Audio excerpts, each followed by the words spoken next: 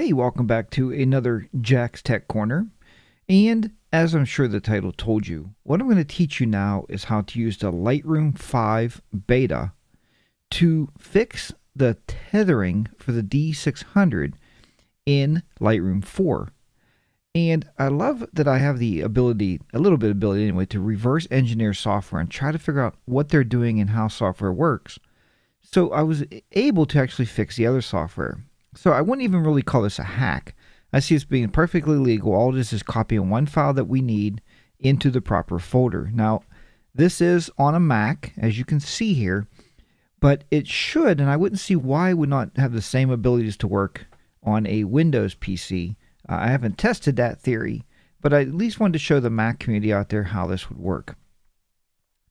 So what you're going to need to do is download the Adobe Lightroom 5 beta, all right, and install it on your computer. Because what you're going to have then is you're going to have Lightroom 5, which tethering actually works, and I showed that earlier. You can actually plug in your D600 and it works just fine. So I thought, well, there has to be a file in there somewhere to allow that to happen, and I need that file to be put into Lightroom 4. So to find our files when you're in the applications folder on your Mac, right-click on the application and go to Show Package Contents. And when you do that, you're going to come in here and just double-click on Contents. And the file that you're looking for, it took me a little while to find it, but I'm going to tell you exactly where it's at. It's under the Plugins folder. Now this may actually work too. I see in here there's tethering in here for Canon, for Luci, whatever that is, and Nikon.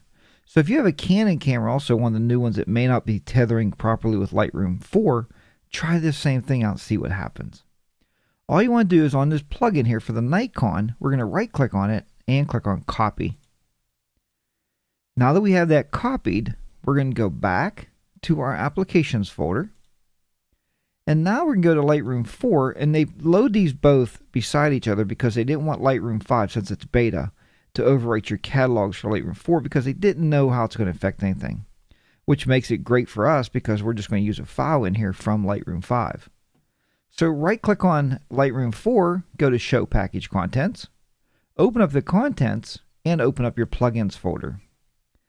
Now what you're going to do here, it's very easy to do this. I actually took my Tether Nikon plugin and I renamed that to _1. That's the original plugin that came with my Lightroom 4. And then what you'll do is just simply right click and paste, and you're going to paste a new one here, the Tether Nikon plugin.ir plugin, okay, or I mean LR, Lightroom plugin. Because now Lightroom 4, when you relaunch it, it's going to look and use this plugin, and that's how it's going to work. Let's go ahead and close this out. So we have those files located where we need those located at. Now we're going to launch Lightroom 4. You can see it says Lightroom 4. It's even version 4.3, so I didn't even update this to the current 4.4 yet. And here it is. Now what I'm going to do is I'm simply going to go to File. I'm going to go to Tethered Capture, Start Tethered Capture. And here's my D600 test right here.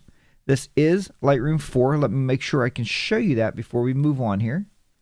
About Lightroom, right here. Adobe Photoshop Lightroom 4. So everybody knows I'm not BSing you. It is Lightroom 4. And this is actually version 4.3, but I'm sure it's going to work just fine on 4.4. I would copy the file after you update to 4.4. I just haven't done that yet. Sometimes slow to react. Okay, let's click on Start Camera or Capture Settings. The D600 test, we have it where we want it to go. All the normal stuff. Here it is right here. All right. So you can see it right in the middle of my screen. And now I'm going to actually plug in to my USB cable. It's hanging here. It's plugged into my computer. And I'm going to plug this into my D600. And I'm going to turn my D600 on. And if everything works the way it should be, and it should work, and I keep shutting this doggone thing off here too. That's my Dropbox.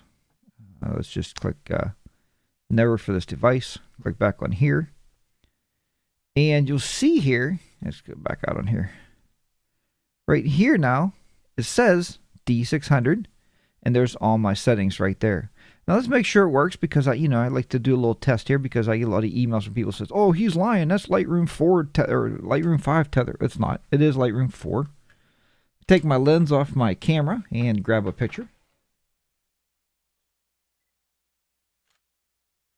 And we will see what happens there if it comes in. And I drop my lens cap, of course, on the floor so I can run over with my chair. There it is. All right, let me turn on some flash here. And we'll drop my ISO setting down to make it a little nicer picture here anyway. Let's do 400. You'll see up there my ISO is changing even to 400. There we go. Let's see if the capture program works here. If I can just click on the shutter button here. And there you go. It works just like it should work. The flash went off, and there's the picture right there. So just a picture of one of my cameras here in the studio. If I shut it off, it's just going to shut that off just like it normally would. And now you can tether capture to your Lightroom 4 just by simply using that plugin from the beta version of Lightroom 5. So why Adobe doesn't give that away to us Lightroom 4 owners out there, make it a free download. Let's just download that plugin and put it in there instead of making all this secretive big hype. And I know, like I told my wife at dinner today, I said, I'm sure because they're developing 5 and they want us to all rush out and buy 5 as soon as it's released, they're not too concerned about working the kinks out of 4 for the new cameras. But hey, if you have a new Canon or a new Nikon, try those plugins and see if they work for you. They should. I don't see where you'll have any problem at all. Again, thank you for so much for watching my videos here on YouTube. Please click the subscribe button and keep up to date with me there on the latest going-ons. And more Lightroom and Photoshop tutorials and Photoshop elements. If you're looking for Lightroom training, I do have a Lightroom DVD for sale. Go to jackstechcorner.com and pick up a copy of that, or take the online Lightroom class. I'm sure it's going to be the same type of deal between 4 and 5. And as I go through 5, I will be adding new topics to the Lightroom class so you can actually see that new stuff happening. Thank you so much for watching, and I'll see you back here next time on Jack's Tech Corner. Until then, keep those shutters clicking, keep your editors editing, and I'll see you back here very soon. Bye for now.